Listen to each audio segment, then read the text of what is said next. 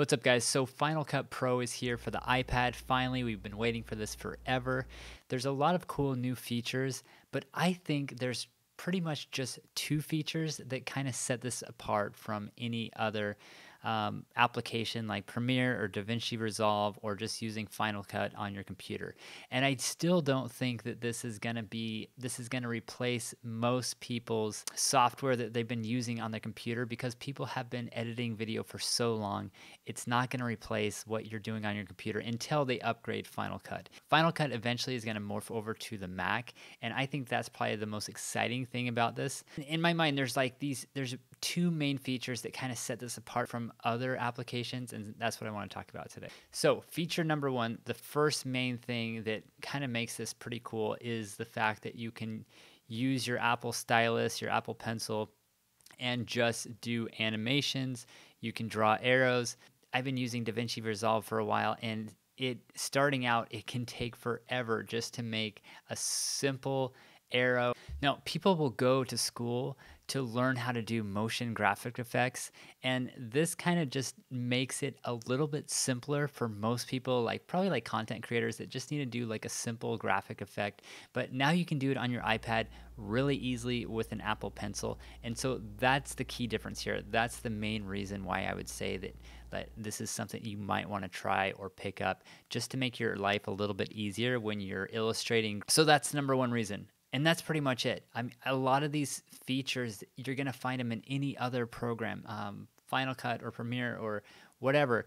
The iPad isn't that much different, but the fact that you can use the Apple Pencil to do illustration is pretty cool. Now, the second thing that I think is really cool with Final Cut for the iPad is the fact that now you can actually film directly into Final Cut.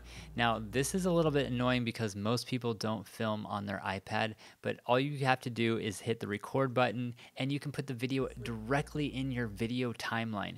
So that is pretty cool, just the fact that you can go from the camera to the timeline so quickly, because it is so frustrating to use a camera and take the SD card out and put it in your computer and put it in a file and then upload it to whatever program you're using. Like, that can just be annoying after a while, especially if you have to go back to the camera, re-record something, put it back on the computer.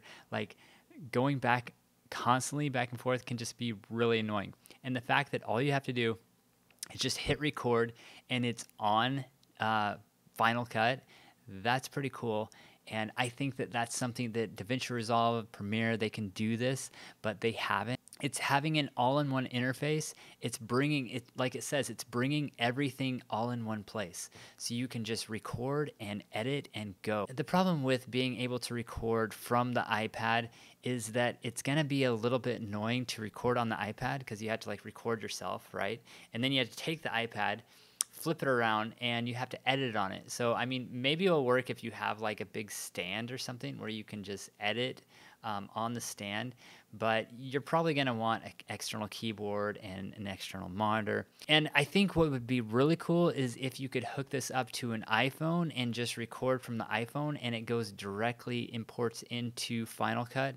But I don't know if that is going to be a future feature. I don't see that happening. I see it just as the iPad, you hit record and it goes into your Final Cut timeline, which is really cool to have. I feel like all the other features are just kind of okay. They're not that impressive, and there are a lot of new things that are kind of cool, like there's new transitions. And the other cool features is they have this new cool jog wheel to scrub through your footage. And the last thing I noticed that they didn't include is they didn't include the ability to record with other creators online. There's no cloud platform. And what I think is so cool about Davinci Resolve is they've already incorporated this. You can upload, you can just start working on your footage. It will upload to the cloud automatically, and then wherever you are or whoever else wants to contribute to that upload or that workflow can easily do that just through the cloud.